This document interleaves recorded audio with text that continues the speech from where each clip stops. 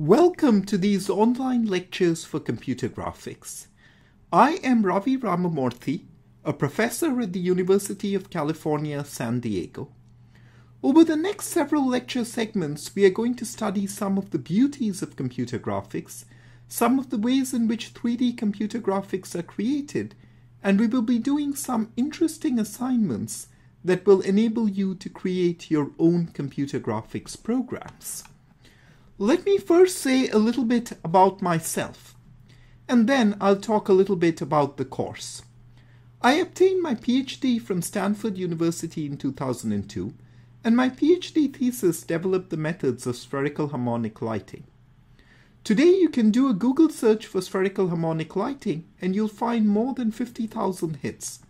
It's a technique that's very widely used today in 3D computer graphics and most recent video games, many recent movies. It's also being used, for example, by Adobe for relighting images. I've included the link to my website. If you want to know more about me and my work, you have links to several videos, several papers that may be of interest. After getting my PhD, I spent 6.5 years at Columbia University, and then I taught for 5.5 years at UC Berkeley. Since July 2014, I've been at the University of California, San Diego, where I am the director of the Center for Visual Computing. My research has focused on a variety of topics. It has included computer graphics image synthesis, how do you create realistic images, a process known as rendering that's been my main area of interest. Also, how do you acquire images from the real world to create realistic visual appearance of objects? And broadly, I've been interested in how do you simulate the realistic beauty and appearance of the natural world. I've been fortunate to receive a number of awards for my research work, including the ACM-SIGGRAPH Significant New Researcher Award in 2007, which is given to one young computer graphics researcher a year. I've included a link there to the video that was produced for my award. If you're interested in looking at that and getting an idea of the kinds of things I do, you're welcome to do so. I was also fortunate to be honored by the White House with the Presidential Early Career Award for Scientists and Engineers, or the PCASE Award in 2008. Most relevant to these lectures, I have taught computer graphics at Stanford, Columbia, and the University of California. I've taught it a total of more than 10 times locally, and the course you're going to get is updated to cover the real basics of computer graphics and also to take advantage of recent developments. In particular, we'll talk about graphics programming units, the use of programmable shaders, and the course is really a modern introduction to many of the fundamental topics in 3D computer graphics. The goals of the course. So there are two main goals. First, you need to be able to write systems. So this is really a course that teaches you how to program 3D computer graphics and write your own 3D graphics programs. So you will be writing both real-time graphics programs using OpenGL, which is a graphics API, and the OpenGL shading language. In particular, you will be building a real-time scene viewer. You will also develop programs offline for a technique known as ray tracing, which will enable you to create realistic images of 3D scenes. Along with the systems, the goal of the course is to understand the theory of computer graphics, and in particular the mathematical techniques and the algorithms that underlie most of modern 3D graphic systems. I should mention that this is not a course about the specifics of a particular 3D graphics programming environment like Maya, DirectX, etc. However, in order to understand the concepts, you will be writing programs, and so you will have a great deal of facility in writing 3D graphics programs in OpenGL and the GL shading language. This should be portable to other systems if you so desire at a later time. Let me give you a little bit of a hint of the kinds of things you'll be able to do in this course. This is a collage of some of the images produced by the ray tracer when I taught this course 5 years ago. And if you look at the websites for more recent instances of the local course at Berkeley, you can see other types of images that people have been able to produce. And you notice that these images show some of the beauties of 3D graphics and ray tracing. So you can see the nice reflections or refractions through the glass spheres, the way the chess pieces cast their reflections on the chessboards. And you can do all of this by the end of the course. The purpose of this initial segment is to also motivate you. And so one of the questions is, why do we study 3D computer graphics? And for two real reasons. One is that there are a number of applications that have a significant impact on our lives. And second is because it's really an intellectually exciting and challenging field, which is one of the most interesting intellectual areas to pursue. I've listed here a number of applications.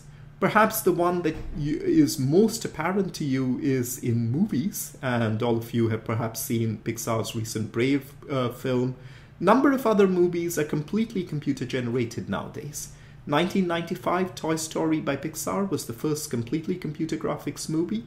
Today, almost every movie produced has significant computer graphics effects. 3D video games are again another very popular area. And over the years, we've seen their visual quality increase to the point that many times they're now close to movie quality in some ways. But one of the earliest applications of computer graphics was in computer-aided design. Today, if you consider a Boeing airplane, it's made completely on the computer, computer-aided design. Different parts of it may be made in different continents, and they come together, they work perfectly. Lighting simulation is one very important area in computer graphics, and it's an aspect of realistic image synthesis. So lighting simulation is important to create realistic simulations of how the interiors of buildings, interiors of rooms will look, how an automobile will look in an outdoor lighting environment, and computer graphics is used for all of these applications. It can be used for scientific visualization as well as medical visualization. We have the Visible Human project, many other projects where computer graphics is really critical for visualization. And of course in virtual reality systems where you combine the real with the virtual, and these have been critical since the very early days of computer graphics, things like flight simulators and so forth. Of course, today we are surrounded by digital visual media of which computer graphics is an integral part. And if you think about the types of visual media we've consumed, even on the internet, it's gone from text to images to video. And perhaps the next wave in media is 3D geometric models and the real basics or real foundations of computer graphics. But of course, even before that, computer graphics is essential to image and video processing and photography. Adobe was one of the first graphics companies that was started and is really foundational to the way we handle images and video. Visual media are so prevalent. We have Flickr, YouTube, WebGL, all ways in which we can consume visual media online. And even the distinction between real and virtual worlds begins to blur with ideas like Google Earth, Second Life, where you can have very realistic fly-throughs of the real world. You can have completely virtual worlds in which actors and people actually work. Electronic publishing. Online gaming is nowadays a huge market and is perhaps the biggest driver of games. And even going further, we are now seeing a vast revolution in 3D printers and fabrication, where we will be able to print real 3D objects, perhaps with realistic material properties. It's an area in which I am actually interested in research. Visual media are now a really prevalent part of our lives, and over the next 5 to 10 years, we can expect to see dramatic advances. Those are motivations in terms of the applications and the utility to our daily lives. But going well beyond that, computer graphics is also a field of interest because of its intellectual vitality. There are fundamental intellectual challenges. How do we create and interact with realistic virtual worlds? One of the goals of computer graphics is to simulate and build virtual worlds that behave much the way as the real worlds. How do we do this? And in creating a realistic virtual world, you need to understand all aspects of the physical world. Beyond this, we need to be able to understand new computing methods, new display technologies. We've seen great advances in all of these areas. And there are technical and intellectual challenges. How do we understand the mathematics required to do 3D computer graphics? How do I take an object and position it correctly on the screen? How do I draw surfaces that can be used in 3D computer graphics? And we'll be studying the mathematics for all of these different aspects. How do I light an object correctly? How do I place the highlights on it properly? How do I place the smooth shading on it properly? This requires an understanding of the physics of lighting and shading. How are objects lit in the real world? And there are deep systems challenges. How do we build 3D graphics programming software and hardware? And in fact, over the years, we've seen that 3D graphics hardware, graphics processors have become useful even widely beyond the need of computer graphics. So what we've seen here is that computer graphics has numerous applications, and it involves fundamental intellectual and technical challenges which make it one of the most exciting areas to study. And I hope you will join us in this course.